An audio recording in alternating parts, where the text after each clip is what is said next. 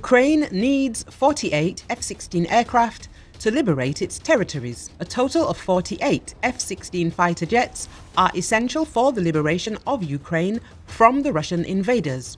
Ukraine's defense ministry wrote on Twitter, 4 squadrons of F-16s, namely 48 aircraft, are exactly what we need to liberate our country from the aggressor, Defense Ministry announced. Earlier, the Pentagon said that it would not challenge the transfer of US F-16 fighter jets to Ukraine by third countries. US President Joe Biden's administration informed European allies that the United States would allow them to transfer American F-16 fighter jets to Ukraine. Ukraine is unlikely to be able to deploy F-16s against Russia anytime soon, even as US and European allies begin to thrash out who might be able to supply the fighter jets.